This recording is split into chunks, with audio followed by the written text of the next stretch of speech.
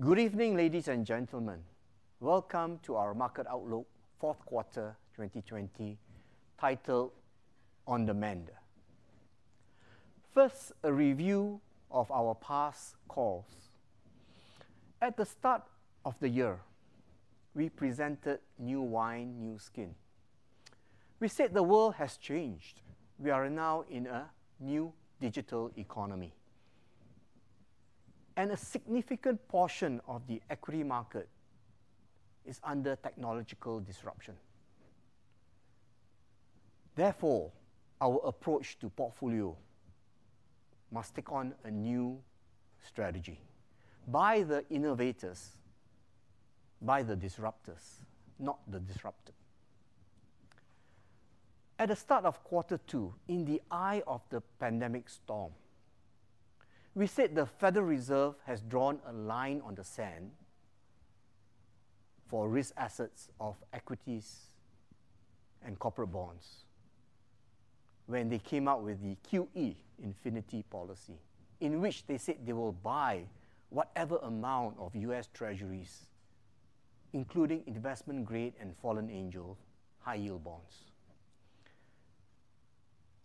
We said it was time to deploy cash into portfolios that can last.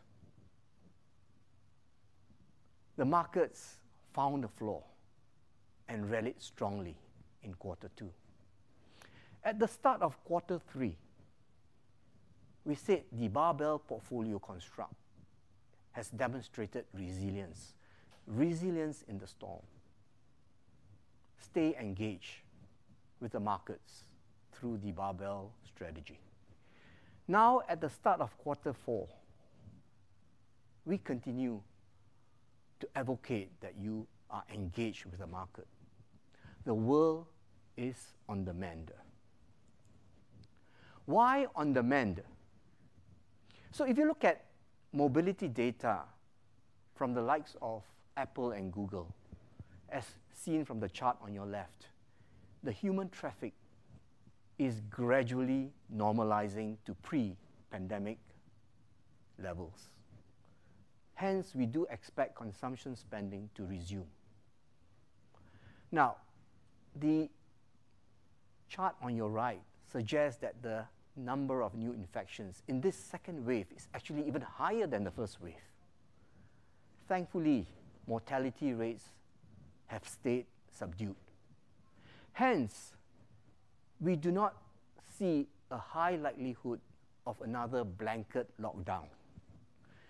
Together with fiscal spending boosts from governments across the world, as well as from very easy monetary policy, zero interest rates, we think the recovery, the economic recovery, is in sight, albeit on a gradual basis. So many clients have challenged our view from the start of this year. Why do you remain constructive on equities, on risk assets, when the market is at all-time high and the pandemic is still with us? Why isn't the stock market going to crash? We believe there are three market dynamics at work. Firstly, liquidity. QE infinity has created excess liquidity, as you can see from the chart on your left. And there is a high correlation between stock market, the S&P 500, and M2 money supply. Stock markets thrive on liquidity. So the recent surge in liquidity because of QE infinity has led to the markets rallying and well supported. So if you look at the chart on your right, the ratio between the S&P index over M2 or liquidity does not suggest a crash is round the corner. Now, the second dynamic is called FOMO, fear of missing out. The institutional investor, the pension funds, the insurance companies, endowment funds, sovereign wealth funds have missed out completely on this 50 to 60% recovery from the lows in March. So you can see from the chart, they are now sitting on $4 to $5 trillion of cash, and they are going to play catch-up as the markets remain supported. Unlike past cycles, this time around, the individual or the retail investor in fact caught the move, and they went in big when the market was sold down. But really the bulk of liquidity or the bulk of cash is held in the hands of institutions. We therefore think that whenever there is a market dip, it will be a shallow and well-supported dip because of the abundance of cash on the sidelines. Now, the third market dynamic is what we call TINA. There is no alternative. So if you look at the world today, there are only three asset classes that can really absorb the pool of global savings: cash deposits, the bond market, as well as the equity market. Now, if the cash deposit is at zero interest rate all over the world, the bond market, not much better, as you can see from this slide. 20% of the bond market today is negative yielding. Less than 5% yields you 4% or more. Most of the bond market, 80% of it, is yielding between 0 to 4%. So really, not much better in terms of the yield. Therefore, we think the equity market and corporate bonds will be beneficiaries of this third market dynamic called there is no alternative. So we therefore advocate and reaffirm our barbell strategy in this new world amid ultra-low interest rate environment. What is barbell? To recollect, barbell to us is to have outsized positions in two areas of focus in your portfolio. One, growth boosters. The other, income generators. Now, a significant portion of the world equity capitalization is under siege. For example, e-commerce on brick and mortar retail companies. So we avoid the brick and mortar retail. Oil and gas companies under siege from the preference towards cleaner energy. Telecommunications, the business model of telecom companies are challenged by FaceTime, by Skype, by Netflix, by Zoom, as well as other over-the-top streaming services. Banks, too, are under siege from fintech companies, online payment platforms, as well as from very low interest rates. So the barbell portfolio construct invests into disruptors, innovators, not the disrupted. Now, the efficacy of the barbell strategy is reflected in its performance. On a year-to-date basis, for the first 3 quarters, it has returned some 9%, outperforming the underlying benchmark of 50% global equity, 50% global bonds by 500 basis points. Now, let's focus on the growth boosters side of the barbell construct. Now, the biggest trend that's taking place today is the world becoming a digital economy. Long-term, irreversible, secular growth trend. So you want to buy into companies like cloud services, 5G, e-commerce.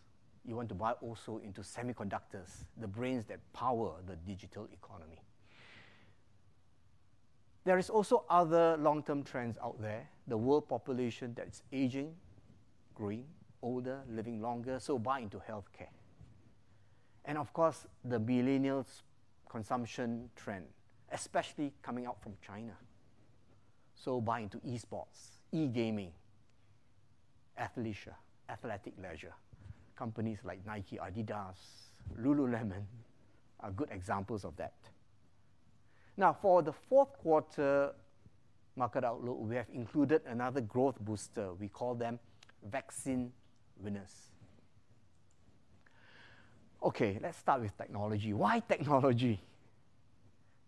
Because technology operates in a borderless world. It spans across geographies.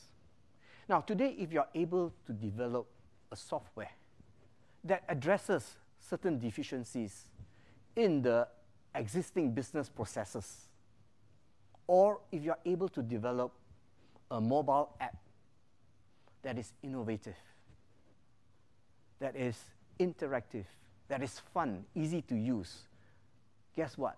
Your total addressable market is the world, almost on an overnight basis.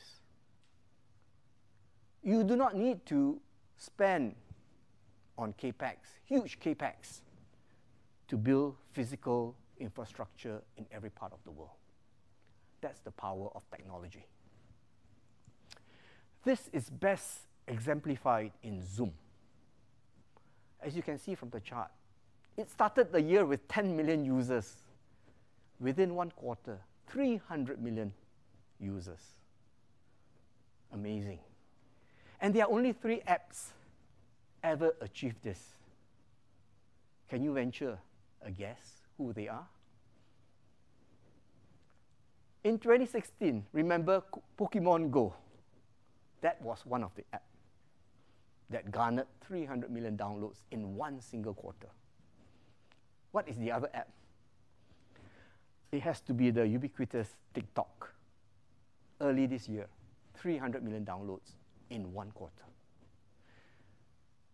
Zoom also scored very well in ESG, the S aspect, the social aspect. And you know ESG is becoming a very important consideration in the investment decision-making of institutional investors. As you can see from here, 90,000 schools in 20 countries use Zoom to teach remotely. Truly powerful, the technology sector. Now, the other growth booster has to be China equities. Why? Because of the massive pool of savings from many decades of high growth. Now, the byproduct of the increasing US-China trade tension is the relisting of China companies from New York to Shanghai and Hong Kong, the likes of Alibaba, NetEase, JD.com. These have helped to increase the breadth and the depth of the Chinese market. And it has only got to be positive for the market because it would allow these companies to tap on the massive domestic savings in China. Look at the chart, the IPO pipeline in Hong Kong. Guess what? This is just the beginning. Now let me talk about this next growth booster. And we call them the vaccine winners. Pandemic victims becoming vaccine winners. Restaurants, integrated resorts, hotels fell very sharply during this pandemic.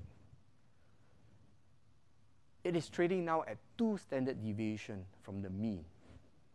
We believe with the discovery of a vaccine, which is around the corner, as well as the distribution of the vaccine all across the world, these stocks will mean revert.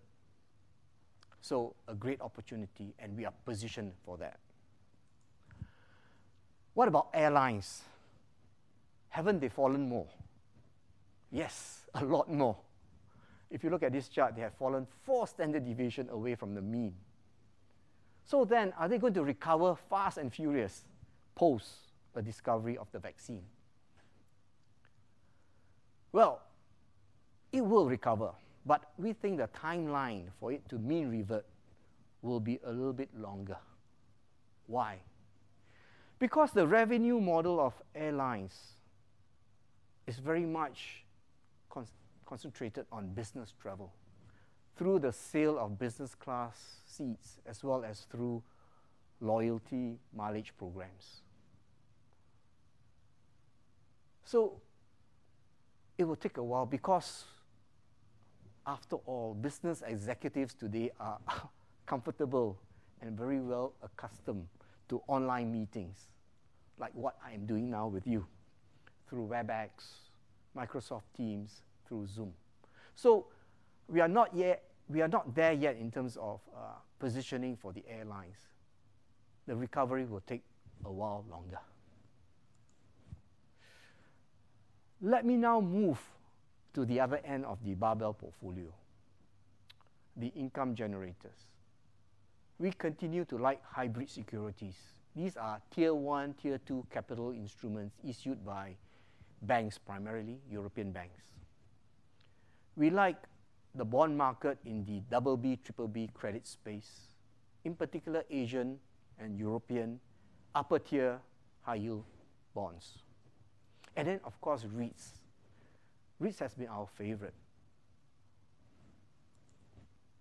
So if you look at the REIT market, and Singapore is the largest REIT market in Asia ex-Japan, we had a great run. The pandemic hit, after which there is one bright spot in the REIT market. We call them the logistics and data centers. They recovered all the losses of the pandemic, and they are now trading at all-time highs, outperforming the other subsectors of the REIT market. We think this is a great proxy income play for technology. And at 4% yield today, it is a great income generator in the barbell portfolio. Why? Because of the rapid pace of digitalization in ASEAN, Southeast Asia. It's spurring the expansion of cloud infrastructure footprint. Singapore is a big beneficiary of that because of the ease of doing business in Singapore, as well as the high-speed connectivity. ByteDance, the parent of TikTok, and Tencent recently announced plans to build data centers here in Singapore, following Alibaba, Amazon, and Google. So the demand for data centers will continue to be strong. We continue to like data center logistic REITs. Now, let me touch upon commercial REITs. Singapore and Hong Kong commercial REITs, in particular shopping malls.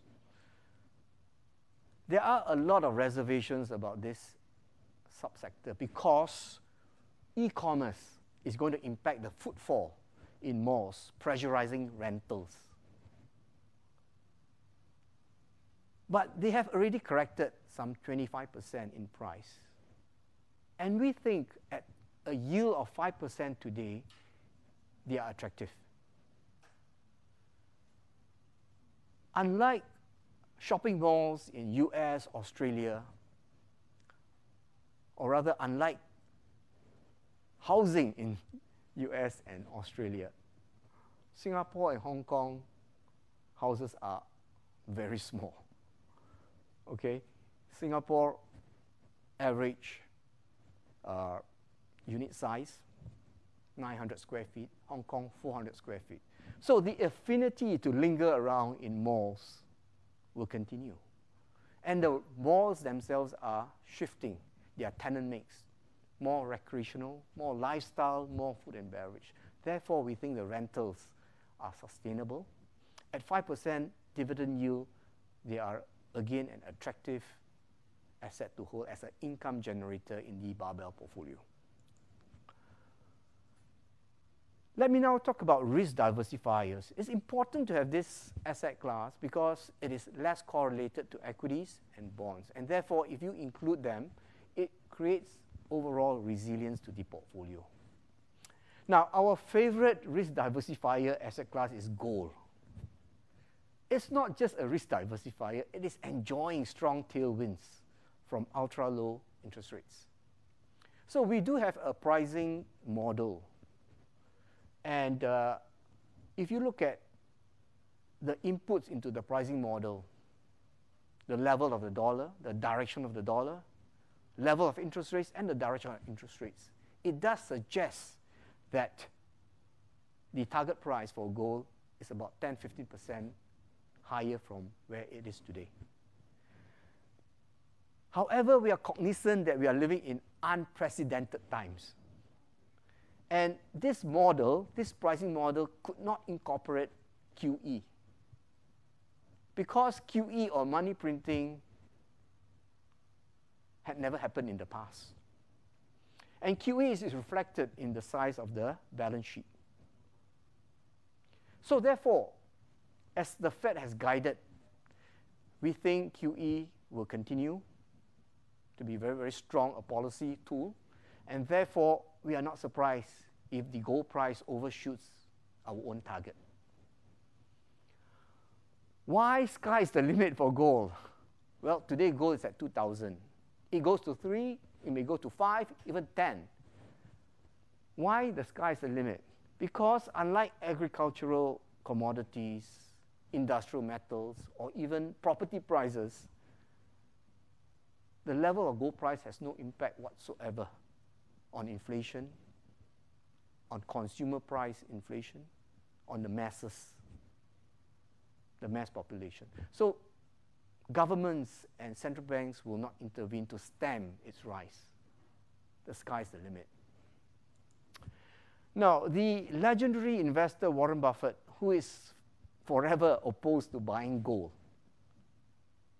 In fact, he said this in one of his speeches. Gold gets dug out of the ground in Africa or someplace.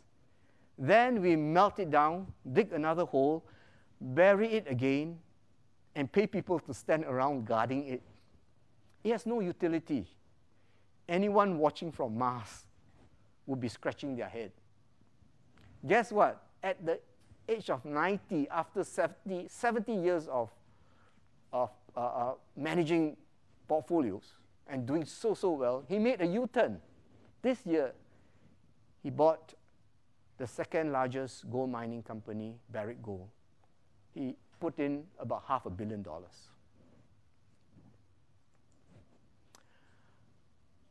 So let me now talk about some of the near-term risks. And the near-term risk has to be the US election. Who is going to win, Biden or Trump? It's down to the wire. So the uncertainty about who is going to win, who is going to be in the White House, and will the result of the election be contested, these will add to near-term uncertainties and volatility. Also, the question is, if Democrats win the White House and the Senate, corporate taxes will rise. And normally, that is negative for equities. But our analysis of the past suggests that there is little correlation, medium-term forward. So if you look at it 6 months forward, there is no correlation. A Democratic party leading the White House has no impact, negative impact on the stock market. In fact, in the past, stock market did better when we had a Democratic president. So this is how we would advocate for you to construct your portfolio for a balanced risk investor with a long-term time horizon. 50% in equities, and because of our barbell strategy, buying into innovators, technology companies, as well as income-generating assets, we end up with 28% in US equities, and the rest Asian equities. Very few exposure into Europe and Japan. We would have about 30% in bonds. We like EM, primarily Asian bonds. Gold, between gold, physical gold, and gold mining, we would have 8%. Non-market directional strategies like hedge funds, we would have 5%, and the remaining 6% in cash. So in summary, the world is on the mend. Recovery is in sight, albeit gradual. Stay engaged with risk assets through a barbell portfolio construct. This strategy, which we introduced 2 years ago, has done well, and we believe will continue to do well in this new world. We have included vaccine winners to the list of our growth boosters. And on the income generating part for bonds, we favor upper tier high yield in Asia and Europe corporate bonds. Thank you so much for your attention.